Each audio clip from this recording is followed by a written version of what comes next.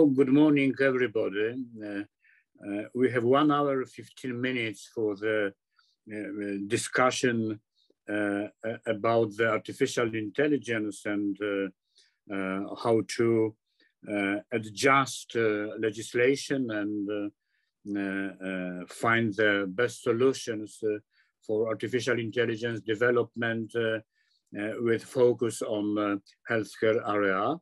We will start with our host, Axel Voss, member of the European Parliament, also member of the AIDA committee, which is important because this committee is discussing all issues related to artificial intelligence and also prepared the roadmap how to achieve some goals. So Axel, please, the screen is yours. Thanks a lot and a warm welcome to you all, and especially also to Michael. Thanks for the introduction. And what we have to have in mind is that the whole health sector is a kind of a €1 billion market and is totally under heavy pressure regarding the competition. And especially also EU would like to take up this challenge. And so we are in the sandwich position between China and the US, so that we have to have in mind not only competition, also speed is key for succeeding. And so what can AI do in the health sector? So and this is a little bit a part of this AI report in the AIDA committee. So we can unlock solutions in the health sector that could save millions of lives, improving our standards of living and bring competition edge to the European ICT sector. So we are already, and this is already being used, we can detect diseases and abnormalities at an early stage and more accurately through a real-time pattern recognition and image processing, thus speeding up diagnosis and treatment and reducing also unnecessary biopsies. So it has a potential to tailor treatments and drug developments to specific patient needs. It's relieving healthcare systems and especially medical staff by supporting routine tasks such as patient transport and reminding patients on their medication, and to remedy challenges posed by rapidly aging populations. So what are our current problems now? Also having still in mind competition and speed is key. The AI in the health sector is particularly dependent on large amounts of personal data and data sharing, data accessibility, data interoperability to realize the full potential of AI and health, which are currently lacking. And additional legal steps time and purpose limitation introduced by the GDPR and differing interpretations across the member states have led now to legal uncertainty and a lack of cooperation in the health sector in the European Union. So the specific consent obligations hinder the processing of used medical data for further analysis and studies, and this leads to the lengthy delays to scientific discoveries and a significant bureaucratic burden in health research. So what might our political or policy recommendations, and hopefully you are adding today also a lot of these recommendations to this list. So of course we are calling also on the Commission to set up a global tone on cutting edge healthcare and well-being place, the benefits of AI at the center of policy making. So there is a need of prioritization of funding and setting of strategic goals. we need this clear liability framework and harmonized approval regimes for AI's medical applications and medicine development or tested via AI and machine learning. We also call in our report for sector-specific legislation for health data in order to seize also the full potential of AI, and measures. We are asking also for measures and incentives that enhance the healthcare providers' potential to scale up the uptake of AI solutions and share them with others. And we are asking also to support the setup and operation of a European health data space in order to foster the sharing of health data. And also what we should have still in mind is that our citizens and our talents and our skills should also include it, so that the education of healthcare professionals, as well as skills in applying data protection legislation and dealing with sensitive data, including the promotion of data anonymization. So these are, in very short version, the outcome of the report in the health data sector and the health sector itself.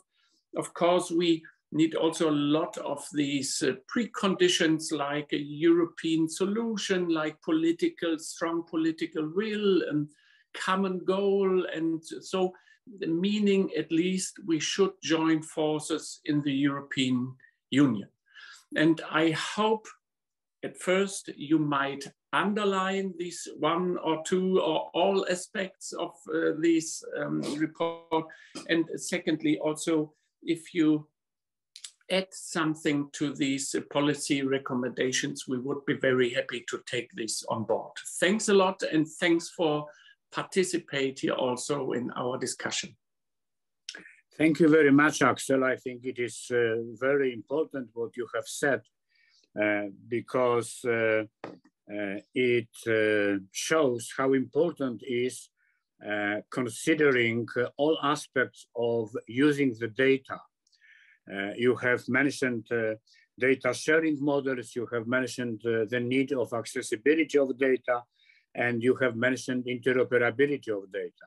All those should be discussed when we are working not only on artificial intelligence, but on the other hand, when we are working on the future European health data space, because I think it will be very, very useful to combine those two efforts, and as you have mentioned, to join all forces and to join all partners to achieve the goal, because we need the competitive advantages, and on the other hand, we need the speed. The debate on artificial intelligence is growing up. 2 weeks ago, the UNESCO presented its recommendations about artificial intelligence, and 1 week ago, the Council of Europe and the Committee focused on artificial intelligence development presented the proposal on artificial intelligence convention. So I think that European Union contribution is very, very important, and we have the possibility to create norms and to set the norms which will be in the future, I hope, global. Thanks a lot. And now we have the excellent panel. We have in this panel Verena Kaip, Associate Consultant Health Practice from APCO Worldwide. We have Professor Regina Beets-Ton, Chair of the Department of Radiology, the Netherlands Cancer Institute in Amsterdam. We have Professor Piotr Szymański, Chair of the Clinical Cardiology Center in Warsaw, and also Chair of the Regulatory Affairs Committee in the European Society of Cardiology. We have Bleden Rees, Chair of the Digital Health Society, and we have Vida Groznik, CEO and co-founder of NEOS, and Assistant Professor at University of Primorska, and we have Dr. Jose Fernandez. So this is a package, fantastic package of our fantastic group of our panelists, and I think that we need to start. And please, Verena Cape, the turn is yours, please. Thank you very much, Michael. It's a pleasure to be here today and to discuss with you how artificial intelligence can augment healthcare and how it can help. Have to ask the SME office because my PowerPoint presentation seems to be crashed right now. Maybe you can share my slides. That would be amazing. Perfect. Maybe we can start with the next slide. So AI has created a tremendous hype, and this trend evolved because AI is becoming an increasing part of our daily lives, and we're surrounded by AI. Using Google search, Netflix, Siri, today's environment is something where AI is not a fiction, an idea, or the future. It's already there, and I would go as far to say it's a requirement, and it offers many opportunities. Next slide, please. So artificial intelligence is here to stay. Some believe that AI may, so the future of AI can either be exciting or worrisome, depending on who you talk to. Some believe that AI will take over humanity, while others think that AI is far from achieving anything that is close to human intelligence. But I believe that AI, in fact, is human, and it is little artificial because it's inspired, created, and impacted by people. It's agnostic and what we make out of it. Next slide, please. So when we talk about AI, we talk about big data, and we have ever increasing healthcare data from EHR systems, from personal fitness trackers, connected medical devices, implants, or other sensors that collect real-time information. So we have reports which state that a few years ago, the information was doubling every 3 years. But now, since 2020, it was estimated that information is doubling every 73 days. So we see an exponential growth of health data, which can be overwhelming on one side, but on the other hand, it allows us to see patterns of specific diseases, and it has the potential to transform healthcare in the coming years. However, more work is required to understand both the opportunities and the potential pitfalls in using big data and artificial intelligence in health decision-making. However, I also think that COVID has made us more open to embracing new technologies, but we should also keep in mind that it's also the strategy, yet not alone the technology itself, that drives digital transformation. And we're currently in a paradigm shift, and we all need to deal with certain challenges, and we have to do that on various levels, on the EU level regarding legislation, but also on organizational level. We need to buy into these new technologies. So also we need ambassadors, clinical champions on all levels who are not just passively open to this new environment, but actively promote it. Next slide, please. So where are the opportunities of AI? It's a truly transforming technology, and it can play a vital role to support health systems, from disease prevention to the care delivery and patient empowerment. It offers the tremendous opportunity to humanize healthcare by freeing up time for the clinicians to interact with their patients. And we are all patients at a certain time in our lives, and patients want a human touch in medicine. So it has a great opportunity, and it can help us on many levels. On individual level, by the prioritization of examinations, clinical decision-making, or fighting clinical errors. At department level, by streamlining workflows in departments, reducing patient waiting times or predictions of no-shows. And also at organizational level, it can provide us actionable insights and untangle the complexity, which means better management of patient volumes. And also on health system level, it can connect entire health data ecosystems and enable meaningful interaction and relationships. But they're also challenging. It's challenging to moving new technologies forward. Next slide, please. There also has to be alignment in vision, commitment in exploration, and mutual excitement. There are not only opportunities, but there are also challenges which, when it comes to the implementation of AI.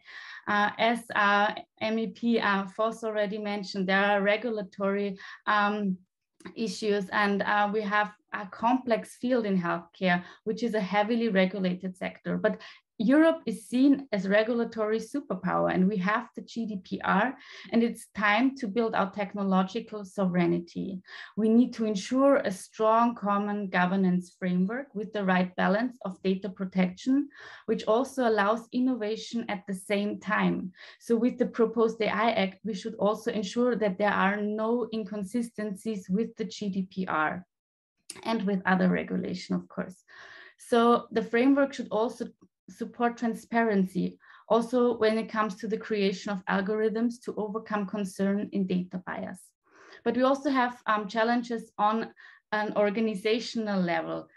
We have IT legacy systems. So hospitals have already EHR systems in place, and also maybe small startups who deliver this AI solution face problems and challenges with interoperability and with data sovereignty. So we need to also tackle here the fragmentation and incompatible data. But also on individual level, we face talent shortage for national and regional health systems. It's difficult to attract talent, also in IT sector with the IT workforce. So we need training, upskilling and reskilling, which play an important role if we want to benefit. And at an individual level, we also have trust. So we face issues of trust and skepticism. So we need to have everyone involved, and everyone needs to be willing to push forward and to get into the driver's seat. So we need to focus also on digital literacy for citizens, for patients, and for healthcare professionals. And we also face here challenges for the professional world, of course, but we need to create a framework and an ecosystem where AI can support clinicians. It will not replace them, because some critical voices always fear that some will be replaced, but it should augment the daily work of doctors and healthcare professionals. So AI will not replace doctors, rather doctors who leverage the power of AI may replace mid and long term those who do not. So we should responsibly embrace AI and not fear it. Next slide. Thank you very much for listening to my intervention. It's a pleasure to be here, and I'm looking forward to the other panelists. Thank you very much, Verena. I think it was very inspiring and a good outline of our further discussion. And I think we need to remember about what you have said about how to humanize healthcare. It's very important because there are new challenges and possibilities to build the new relationship between patients and doctors and clinicians. And also data this is a key problem. 35% of stored data all over the world are health data, yes? So it means the importance and significance of health data, and we need to be careful to use, but on the other hand, we need to use under some conditions the data. Thank you very much, and now the turn, and I want to move to Professor Regina Beetz-Tan, please. Thank you. I'm going to share my screen now. Okay. I think you can see it, right? Yeah. All right. Thank you very much for your invitation. So I'm a radiologist, Regina Beetz-Tan. I'm chairing the Department of Radiology in the Comprehensive Cancer Center in the Netherlands, in Amsterdam. I'm also the president of the European Society of Radiology and a member of the EU Mission Board for Cancer. From these perspectives, I would like to share with you, and it's only complementary and confirming the message of Verena, what are the opportunities for SMEs and with respect to the radiological and imaging part. So in May, I could already share my experiences of AI in healthcare, especially in radiology, at the Special Committee on Beating Cancer public hearing. I think it's important that you understand that we are already like using digital data for 20 years. So we have a huge volume, and that's why we also are already implementing AI in the radiological practice, although it's not as fast as we would like to see, because we are already like including this discussion since maybe 5 years in our specialty.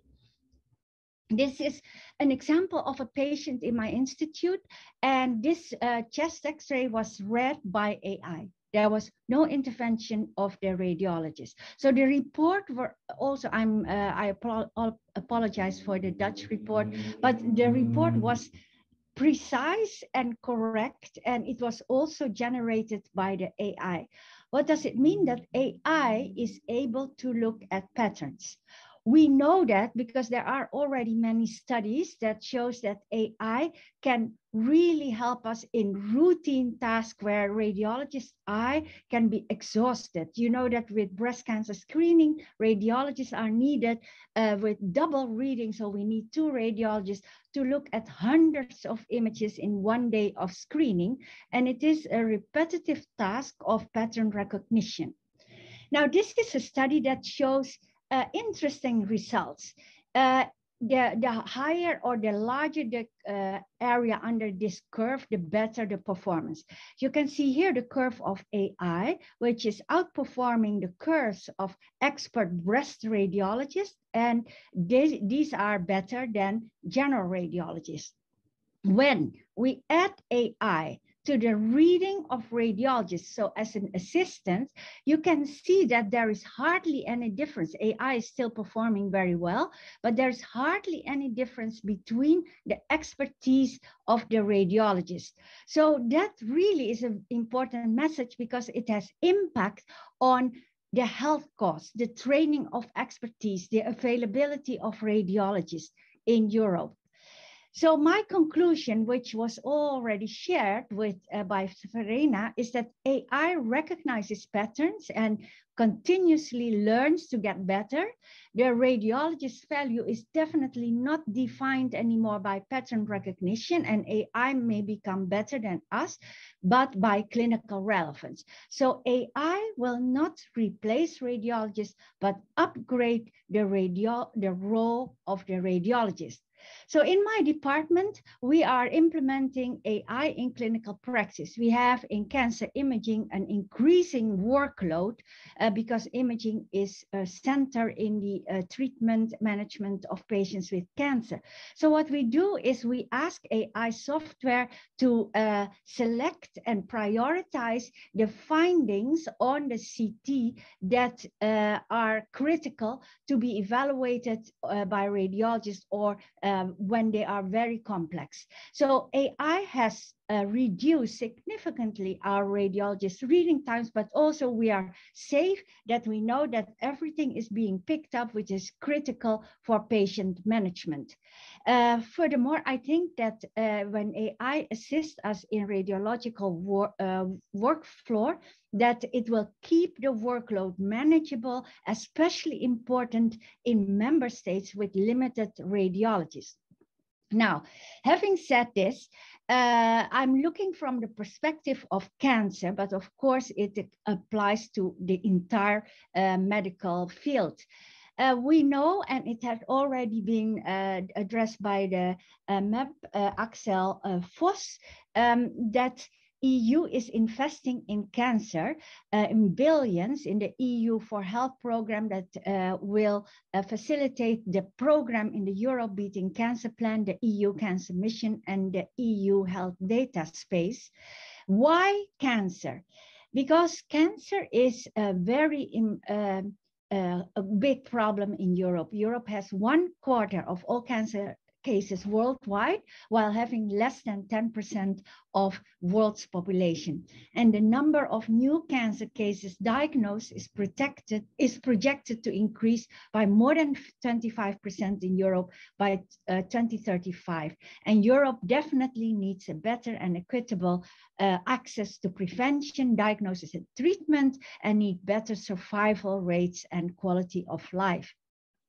So this is how cancer field is moving in the coming years. We will have more screening and therefore a stage migration from advanced cancer to more early stage tumors. Hence, we will see smaller tumors, and we don't need always to aggressively treat these tumors, but will have minimal invasive technology in surgery, in radiology to treat these cancer patients, a cure with better quality of life. We will have efficient but very expensive targeted and immunotherapy. So we need to select those patients using AI, combining all information to predict which patients will benefit from these treatments. So the Cancer Mission has recommended 13 recommendations how to invest in cancer. These 13 recommendations are in the areas of understanding cancer, so fundamental research, in prevention, in optimizing diagnostic and treatment, and in intervention in quality of life, and all to ensure equitable access. I just want to point at a few recommendations because I think that is an important opportunity for the SMEs and us healthcare professionals, especially I'm speaking as a radiologist, to work together. So optimizing existing screening programs and develop new approaches for screening and early detection, developing an EU-wide research program on early diagnostic and minimally invasive treatment technologies. Those are 2 of the 13 recommendations for bold actions by the Mission on Cancer. Now, if we are using AI, I think the power of AI is that it can combine all data. So combining, if we look from the diagnostic part, the biomarkers of imaging, tissue, genomics, fluid, blood, and clinics.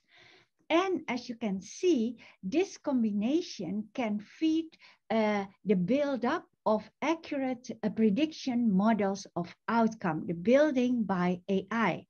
And we have stressed that several disciplines is required, and we should have a multi-stakeholder approach involving pharma and technology industry. And there is where the team up together with SMEs are very important.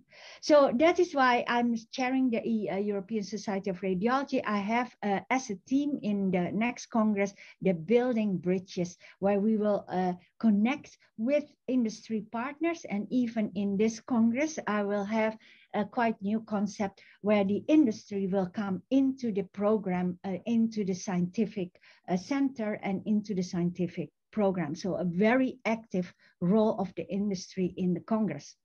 Now, if we're going to use AI, we need data.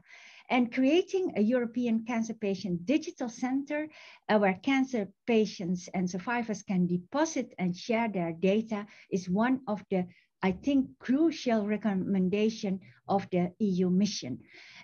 What we would like to promote is that these virtual network of data infrastructures, that the patients are fully involved, that they will have full control over own data, so we can give them a health passport, because in the end, it's all about the patient, that will give them a health passport that summarizes the treatment, their outcome, their advice on follow-up and lifestyle. What is interesting is that this recommendation is also aligned with a flagship 8 initiative of the EU Beating Cancer Plan, where a sort of cancer survivor smart card is proposed, which is in fact the same as health passport. So for me, creating a data center where patients will have full control of their own data, and where data will not only be used by researchers, but also for the use of patients is the next step that we need to take to help realize the full potential of real world evidence. And this is a step that can make the difference in outcome of cancer treatment. So a cancer-focused approach, and that is why this team, Patients in Focus, is one of the big programs in my Congress, where I have asked the patient to be involved and make a specific program on that. So thank you very much for giving me this opportunity to share the message. Thank you very much, Professor Beat-Stan, for the excellent presentation. This is a very good example of how to humanize healthcare. And also this is a very good example what kind of advantages using artificial intelligence can bring to us to change the healthcare systems and also to avoid the situation in which clinicians, doctors can be full of threats and fears against artificial intelligence because you have expressed very strongly that this is the way to upgrade the role of radiologists, not to replace radiologists by artificial intelligence. I think it's very, very important. And also this way how to control the data by patients is, I think, very important and can build the trust, because when we go forward and we want to change the healthcare paradigm, we need to base it on the new model of trust. Thank you very much. And now I want to give the floor, to give the screen, Professor Piotr Szymański. Please, the screen is yours. Well, thank you very much for an opportunity to present my views. Let me share the screen. I hope you can see it. Yes. I'm an imaging cardiologist by education and still practicing in interventional imaging, but I'm also chairing the Regulatory Affairs Committee of the European Society of Cardiology, so I'm involved in many aspects of regulations, including artificial intelligence. And therefore, I would like to present you a bit of a perspective of a practicing physician mixed with regulatory point of view. Let me see if I can efficiently change the slides. Now, from the clinical perspective, of course, interaction between the physician and the patient is diagnosis and then making prognosis to balance risks and benefits of therapy, and then treatment based on evidence, of course. Now, in contrast to what happens in European legislation where healthcare is not harmonized and European Union has got only supportive role in supporting healthcare systems, actually the knowledge and treatment, at least in cardiology, but in most areas, is harmonized through clinical practice guidelines. And as you can see, for the European Society of Cardiology, these are being uploaded in millions of copies and being applied by not only European countries. So we've got a sort of harmonized data. And as far as treatment is concerned, we tend to provide the data and to base our management on clinical trials, namely, and that would be optimal randomized clinical trials. This is not cardiology. This is one of the recent trials on COVID treatment, but I'm just showing this as an example. Well, I'm showing this as an example because had we had this sort of randomized data and clinical trials, George Washington wouldn't die out of streptococcal pharyngitis and being treated by bloodletting, which was totally inefficient in the first clinical trial. But bloodletting just occurred 30 years after his death. But we have the same situation at the moment. So the interventions that are beneficial or likely beneficial in medicine, it's about 1/3 of all interventions that we have. And there are numerous examples at the moment, also amantadine and ivermectin used for COVID. AI can be used in clinical trials, and that's one of the examples of using AI to simplify them, shorten, enable better phenotyping of subgroups of patients that would benefit from technologies. So this is one proposal or one example of the use of them. of AI. But as I mentioned, I'm the imaging cardiologist, so I'm using AI for diagnosis, and I'm using diagnostic medical devices such as echocardiography. But the problem with echocardiography is human beings, and of course the variability or inter-reader differences in making the diagnosis, which has been just touched upon a moment before. And again, machine learning can reduce this sort of variability, which is a good message. And it can also be used for image recognition and for different types of analysis, such as in this example. Nevertheless, we have a lot of problems, such as lack of unification of technologies. This is the same method of image recognition and analysis, but different vendors using a little bit different algorithms, which makes the technology not non-transferable from center to center and from one result to the other. And also, which is very important, when we think about using artificial intelligence in large databases, we have to have excellent data.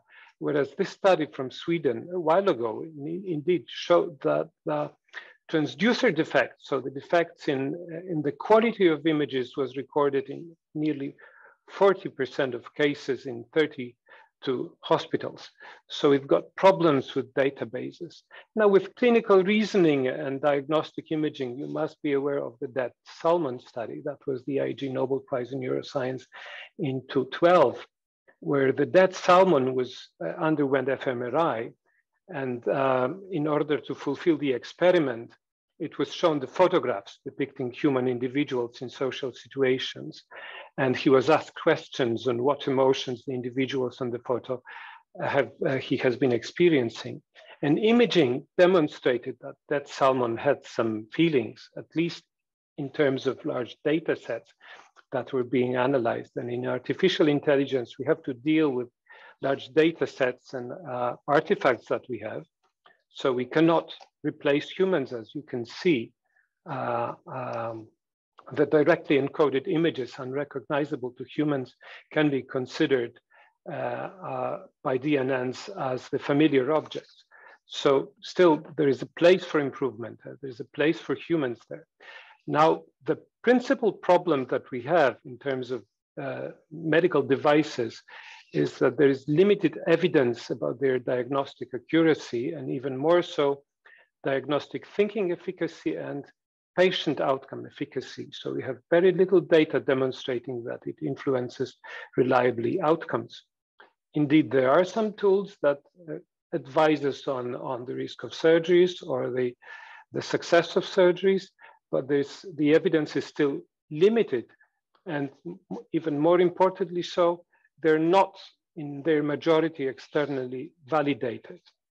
This is the reason why recently European Commission awarded a Horizon 2020 grant to a consortium led by the European Society of Cardiology to provide standards on the clinical investigation of high-risk medical devices. The consortium is extensive. I will not get into the details, but what is important to our discussion is that among the new methods for generating clinical evidence, there is a package 2.3 developing guidelines for the evolution of artificial intelligence and standalone software. And I hope that we can discuss it further during our discussions. Thanks a lot. Thank you. Thank you very much, Piotr, for your presentation. I think we need to understand that we are on the way, that this is not finished, yes, and we are starting the work on regulation of artificial intelligence, but on the other hand, we need to work on efficiency models and evaluation of using of artificial intelligence in some clinical trials and in some practical therapy solutions, diagnosis, and so on. So thank you very much, because we need to go forward very quickly, very fastly, because speed is one of the important issues when we are looking at the competition all over the world related to the artificial intelligence. But on the other hand, we need to concentrate also on excellence, yes, of our solutions. So thanks a lot.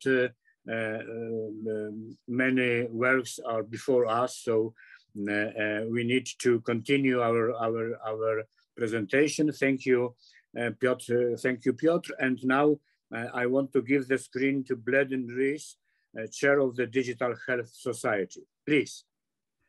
Good morning, everyone, and thank you for the invitation to speak. So just to understand some of the comments that I am going to make, the Digital Health Society is a legacy of the Estonian presidency of the European Union. So our basic starting point is to want to see the maximum use of health data for the benefit of society. Indeed, we would say that health data is a societal good, and that it is critical that it is seen as a utility, if you like, which is a totally different approach to how it's traditionally seen. But the next point to start with is really to say, what is health data? And that may sound a strange question to ask, but what I mean is lots of people understand it to be EHR information. Ordinary people will understand it to mean it's perhaps their GP records. Fewer people will understand it's their pharmacy records, or their optician's records, or their dentist's records, or indeed their social care records. And we would add to that that it's also about data from other sectors. So weather information is relevant to whether if you have COPD or asthma, or and transport for the same reason around pollution.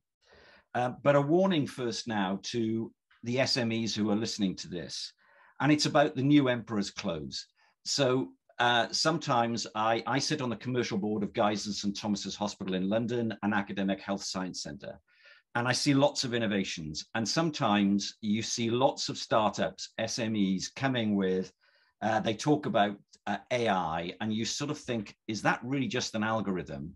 Or is that really machine learning? Or is that AI? So for me, there's a lot of misunderstanding about these terms. It's used as though everybody has the same meaning and understands what it is. And I then draw a distinction between the worried well and the seriously ill patients. Because when you're seriously ill, you allow anyone access to your records. I happen to know at one time the person who was the 11th person in the world to have a colon transplant. And the first, I think, 7 or 8 had died, and he couldn't talk to them. So he blogged his entire medical record so that no one else had to go through what he was going through, just to try and understand some simple questions. So the next question is healthcare data as super sensitive as we treat it? Partly because of the way GDPR defines it. And my point here is that lots of information about me might be sensitive to an employer. It might be sensitive if I have a sexually transmitted disease. It might be sensitive if it's mental health, but there's an awful lot of other data that is not anything like as sensitive as that. And we tend to be treating it in all the same way. The next point I'd make about this data is about the difference between consumer data and healthcare data, and patient data, if you like. And we sometimes lose that, and the amount of consumer data that is out there that is relevant to healthcare, and the distinction between the generations' attitude to that needs to be understood in this concept. Even when you look at patients, it's worth remembering that patients' attitudes change. So those with very rare diseases absolutely need to share their data because there's so few of them, in contrast to much more common types of conditions. And then a few other points. So one, it's about quality of data. And we dismiss this, I think, or do not pay it enough attention. So the quality of data that exists in clinical environments, there is not enough incentive for hospitals, for instance, to actually make sure that all the data fields are populated, that the tests can be really relied on and accurate. And for industry wanting access for things like AI, the quality of the data is very important. The next thing I just touch on is data bias and the need to be cognizant of this. And for AI, if we're not careful and we don't properly look at this whole subject, then there are potential problems. Another couple of perhaps some of the most important points for me. Technology, there are a number of people on this panel who are professors and eminent people. For society in general, there is a real lack of understanding of healthcare conditions, treatments, and sometimes we don't want to know, but there are lots of times when we do need to know. And so explaining to patients the technologies and to citizens, having transparency, clear communication of security, ethics, use, and feedback of results are all critical, I think, for AI to realize its full potential. So this education and skills leads into leaving no one behind. If we're not careful, this digital divide will lead to greater exclusion rather than actually increasing access to health services for society in general. So the final point I'd like to make is just to pose a question, which is one of the things we've been working on is a quid pro quo. So what is the quid pro quo for allowing access to data? And I'll happily pick that up perhaps in the panel. So thank you very much. Thank you very much for this very inspiring intervention. We mentioned during this panel that the knowledge, understanding, and literacy related to the healthcare data is very important. So I think it's one of the key solutions for the future. And we need not only to patients understood with readiness to understand what is going on with their health and what kind of data can be useful for the diagnosis, treatment, and then the future therapy and so on. But also we need to educate the clinicians, all clinicians in all countries of the European Union, because I feel that there is a lack of understanding of new technologies and how we can use, and clinicians could use it. It would be very interesting to check if at the curricula or at the medical universities, we have this kind of aspects of new healthcare models. And thank you very much for your remark about the different classes of data, yes, because we need to understand that they should be treated in different kinds, in different models, in different ways. Thank you very much. And now I want to give the screen to the Vida Groznik, from assistant professor from at the University of Primorska. Please. Thank you, Dr. Boni. So good morning, everybody. I'm really honored to be here today with such distinguished panelists.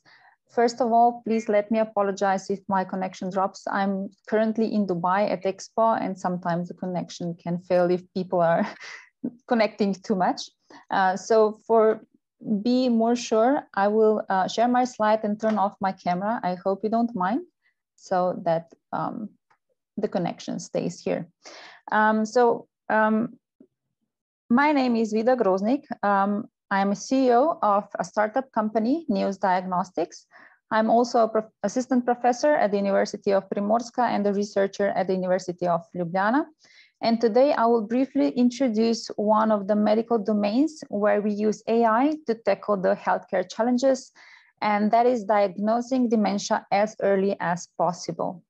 So when we think of dementia, we are imagining elderly people who are forgetting things and who are not able to perform the activities of the daily living by themselves. But what we usually don't ask ourselves is how long this process of deterioration has been going on, and when did the person start showing the first signs of dementia. The thing is that the cognitive impairment that can lead to dementia can start years before a person develops clinical signs of the dementia. And this can actually start after 40 years of age, but more often after 50. So what we want is to be able to detect cognitive impairment before the onset of dementia, as at that stage, with certain lifestyle adjustments and also treatments, we can change the course of the disease. So first, why dementia and why now? So there were over 50 million people worldwide living with dementia in 2020. This number will almost double every 20 years, reaching 82 million in 2030 and 152 million in 2050. And much of the increase will be in the developing countries. So now already 60% of people with dementia live in low and middle income countries, but by 2050, this will rise to 71%. And the fastest growth in the elderly population is taking place in China, India, and their South Asian and Western Pacific neighbors. So how dementia is diagnosed now? So first you need to go to your GP, who you talk to and tell them your problems. And based on your clinical science and observation, he assesses whether to refer you to a neurologist or not. If you got a referral, you wait a few months, up to half a year, 1 year, depends on the country. And the neurologist then directs you to various imaging and laboratory tests and also psychological evaluation. And based on all of the results, he gives a diagnosis and if needed, prescribes the treatment. So how AI can actually help? So how can we use AI to speed up the previous steps and detect the clinical impairment before it develops into dementia? And for this task, we're using eye tracking technology that records eye movements of a patient when he's looking at the computer screen and solving different neuropsychological tests. And for this purpose, we have built our own digitalized test battery that incorporates neurological and psychological domain knowledge, because this is really an important part. And we record the patient's eye movements when he's solving the test and send the data to our AI module. The module then processes the data and in a matter of seconds gives the result, which is a probability that a person is showing signs of mild cognitive impairment. So we're trying to catch the disease, so the impairment before it actually develops into dementia. So MCI is not the only domain where we use this approach. We're currently involved in a Marie Skłodowska-Curie project where we use this approach to detect signs of cognitive and motor impairment in preterm children and following them up, how they're progressing, how the treatment is going on. We're also using it for other neurological diseases such as Parkinson's disease and autism spectrum disorder. And now, what are the challenges when you're building such a tool? Of course, first of all, it's GDPR, which limits us on using the data of our patients. And another one, which I think wasn't mentioned before, is MDR. So this is Medical Devices Regulative. And this regulative has been on the market since May this year.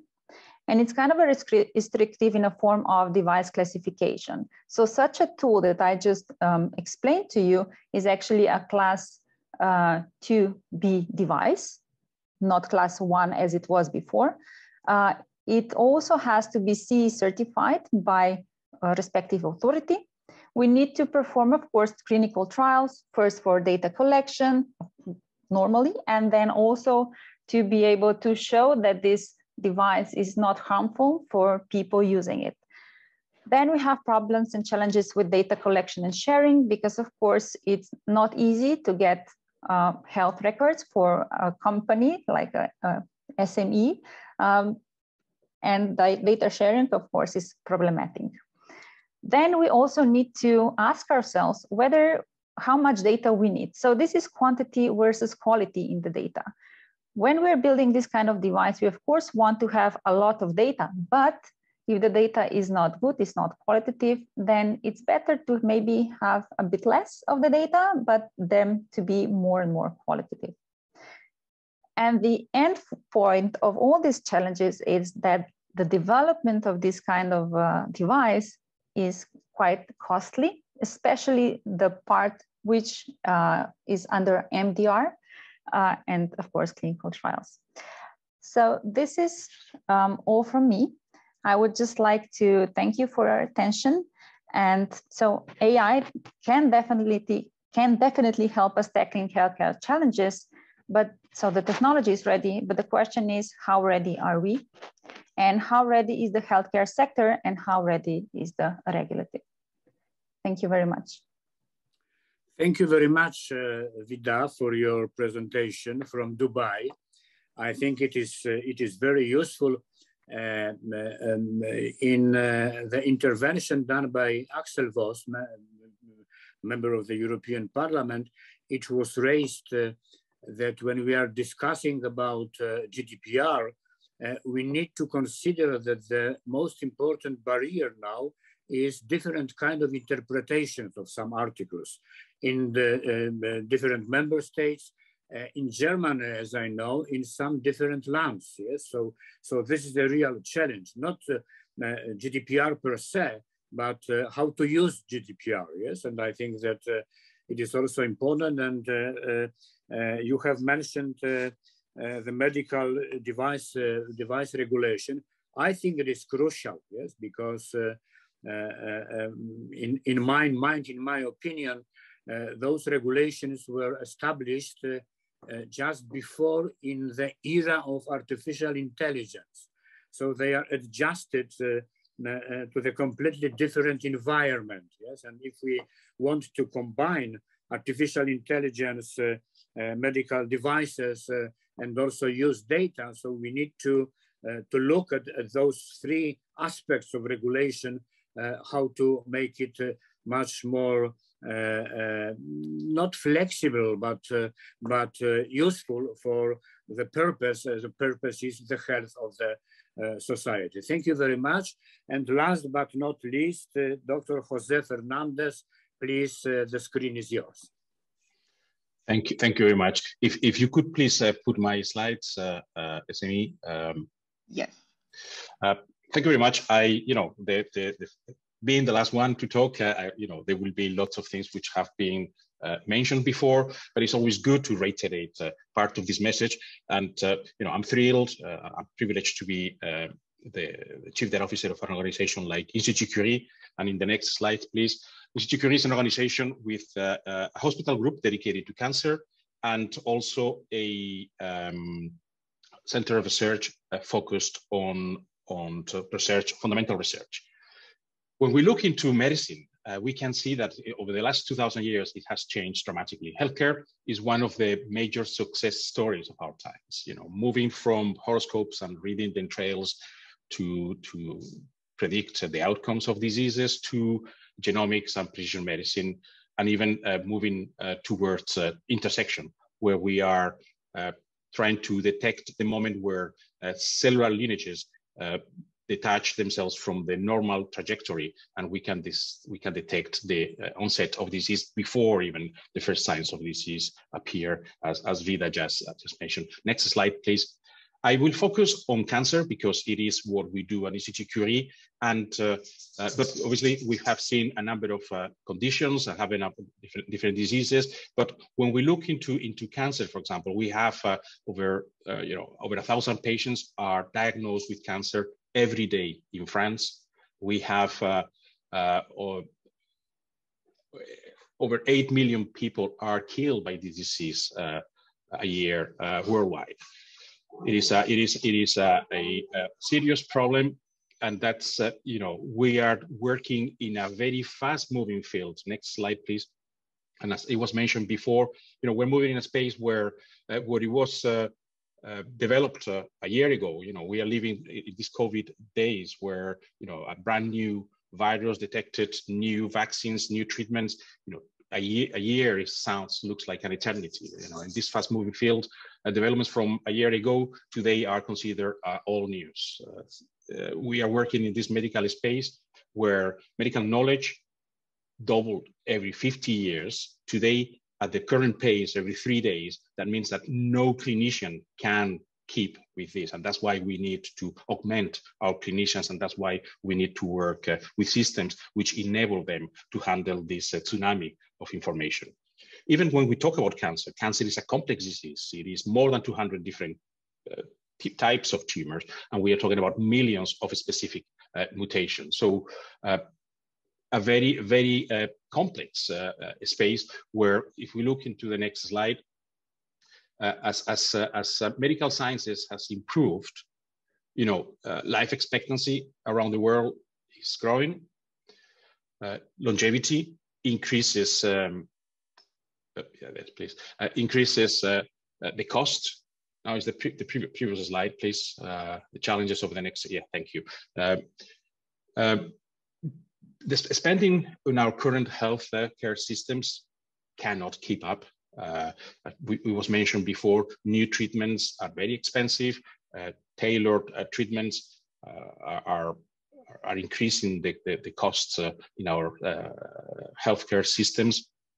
And we need support structural and transformational change so that our healthcare systems, as they are struggling today, can become sustainable.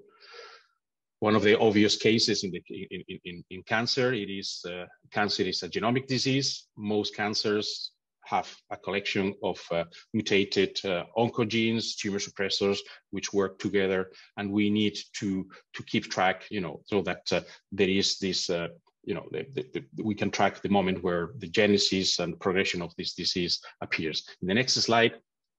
But today, in this 21st century, we can see how there is three emerging technological pillars. We can see that biology is becoming more and more molecular. Medicine is more and more digital.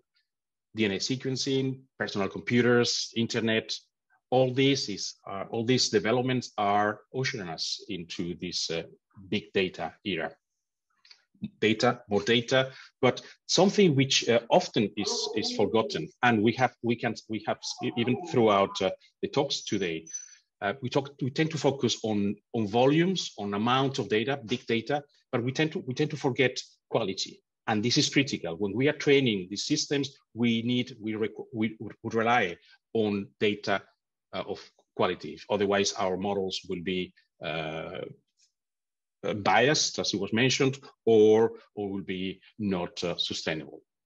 But we have to look into the overlaps, into the different disciplines, and that's why we work with multidisciplinary teams and develop the elements which enable us to glue all this biomedical research together. We have to use computer science, statistical methodologies, and so that we can make sense of these vast amounts of data. But what do we mean by AI in healthcare? We've seen some examples, low-hanging fruit, where routine and repetitive tasks can be automated, and we've seen some examples of radiology and pathology. The next step is when we move into integrating these systems and into our homes, and moving away from the hospital base to a home-based care. And here we have connectivity, we have deep learning, natural language processing approaches. And the final phase is where we move into clinical decision support tools, and we are carry on augmenting our clinicians to a different level. Next slide, please. But we are facing, as a society, a multifaceted, complex challenge. I mentioned again, I reiterate, focus on cancer, and that's what you see in some of the clear examples here. But we have infectious diseases. There is the global heating and climate change, the aging populations, inequality in the access to healthcare services, and something which shouldn't forget is also the shortage of health professionals. All this, next slide, I mentioned cancer, but there are lots of diseases, and there are many more questions than answers and treatments. So in the next slide, in a nutshell, when it comes to focus on the subject of today's discussion, SMEs and AI healthcare, what I see is that this digital revolution offers promising sources of technological innovation. And what we have from the implementation of federated ecosystems, and here is a space where SMEs can work. We have interoperability as a critical space, making data is as fair, that means findable, accessible, interoperable, and reusable as possible. Integration of molecular and clinical data, developing of standards and harmonized data sets. We've been seeing a number of initiatives, European Cancer Patient Digital Center, that requires practice harmonization and data standards. And we shouldn't forget that we need to have all this information in a store and share in a securely way. Next slide, just to finish. We have seen in the current days with the pandemic how the sharing of data has become critical to address big health issues. And we can also see how big data is positively driving advances in healthcare. And with this, the next slide is to thank you and put in some of the words of Marie Curie, founder of Institut Curie. Without a critical mind, what would we be? And with this, I pass it to you, Michał. Thank you very much. It's a pleasure because I'm from Poland, as also Piotr Szymański, so we have the special attention to Maria Curie-Skłodowska. And on the other hand, thank you very much for your presentation and putting some questions related to the advantages, because it's also important to understand how significant the development of artificial intelligence in healthcare area could be in relation to the development of some diseases. Yes, because I think it's crucial, and you have also at the end mentioned the question of infrastructure. I think it is very, very important because we need interoperability, and we need interoperability at the semantic level, because it's the purpose is to make the solution in which all digital systems can talk between themselves. Yes, and I think it's crucial. And on the other hand, I think that when we are discussing about artificial intelligence, data collections, and sending all those data, we need to consider how fast we can build in the European Union 5G infrastructure. Yes, because this is the proper quality of network. This 5G network can bring to us. We have one question related to using GDPR.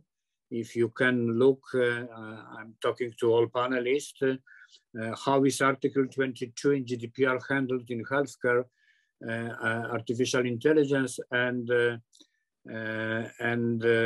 other special security standards? And also Rudolf Reibel, question to Mr. Voss, referring to paragraph 117 to draft report.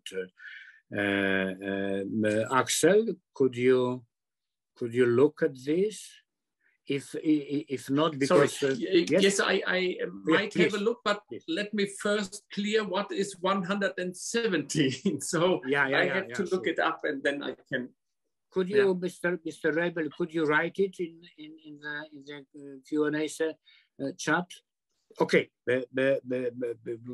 I'm not sure if we have time to wait. I'm very sorry, but on the other hand, as I properly understand, when we are discussing about the artificial intelligence regulation, ex ante impact assessment is crucial. Yes, when we are discussing about those artificial intelligence systems, high risk, and I think this is the achievement in our European understanding of the artificial intelligence development. We have 4 minutes, so if you, Axel, want to say something, and after that I will summarize. Axel, please. So 117 is about the ex ante risk self-assessment, and with the CE marking or data protection impact assessment. So this is also combined surveillance based on clear rules and standards. So this is these 117. And I think because we have a situation in the competition and the question of speed, we are thinking about every issue, what can catch up with the speed. So these CE marking and the robust governance also for AI is something what we should do from the beginning and integrate it in the whole process, so that we are not ending up at the situation that someone is developing something and then at the end we have all the governance authorities and saying, oh, no, this is not what I would like to have. So that's why I think it needs to be more integrated. And so that we can think from the beginning in one process, and that we are getting more and more kind of a more service-orientated governance structure, and not a kind of the end of everything in evaluating. So that's a kind of onboard situation, and try to speed up the whole process. So that's what I think it's necessary, as far as I understand at this 117, and this getting just the overview of it. But but this is the idea behind that we have more integrated process instead of having every single step on its own and so on. And this is, I would say, this is what we need to build these business models for AI developers, and make this more reliable at the end, and not prolonging and delaying the whole process. Thank you very much, Axel. And we unfortunately, we have to finish our fantastic panel and debate.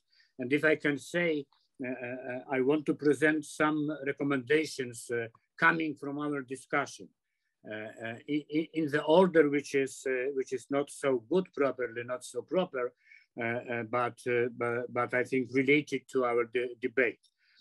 Firstly, we need to, if we want to develop artificial intelligence in the healthcare area in the European Union, we need to take care about the development of the proper infrastructure. Interoperability is crucial. Interoperability at the semantic level, it requires to develop 5G networks. Secondly, as it was raised at the beginning of our discussion, this is the opportunity using artificial intelligence in the healthcare area. This is the opportunity to humanize healthcare area, because there will be probably new relations between patients and clinicians. So it's very, very important. And on the other hand, humanize healthcare is related with the personalization of healthcare area, which is important and is possible only due to using algorithms, data analytics, and artificial intelligence. Thirdly, it was clear for all of us during the discussion how important the data is, because it's crucial, and we need to discuss about accessibility, about quality of data, also, as I have mentioned earlier, interoperability, and what is important, the discussion about models of sharing the data, as it was suggested in the Data Governance Act, but it should be developed in Data Act, which will be presented by the Commission in the next year. It is crucial. And fourthly, we need to ensure, as it was raised by one of the panelists,